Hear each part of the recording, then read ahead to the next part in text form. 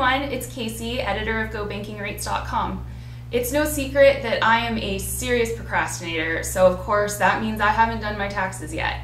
But I figure I can't be the only person who hasn't done my taxes, so I'm going to walk you guys through the tax form for my home state of California so we can finally finish up and get our taxes filed on time.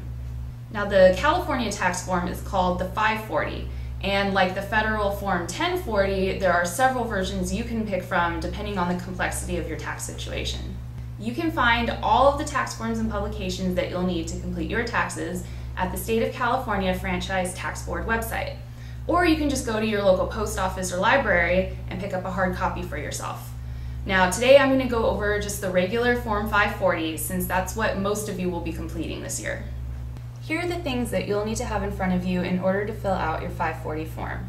First, you'll need your W-2. Secondly, any additional forms or statements you've received in the mail like your 1099.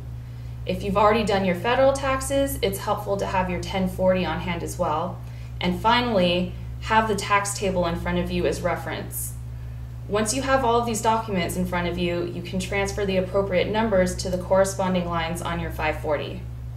Now, when it comes to actually filing your taxes, e-filing is almost always the best way to go.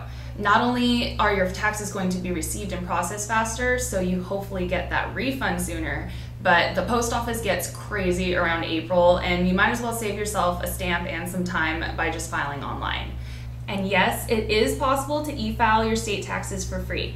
We recently published an article on GoBankingRates.com that breaks it all down for you, so visit the link in the box below to learn more. So now that you know how to get your state taxes done, let's stop putting it off any longer and get them in today.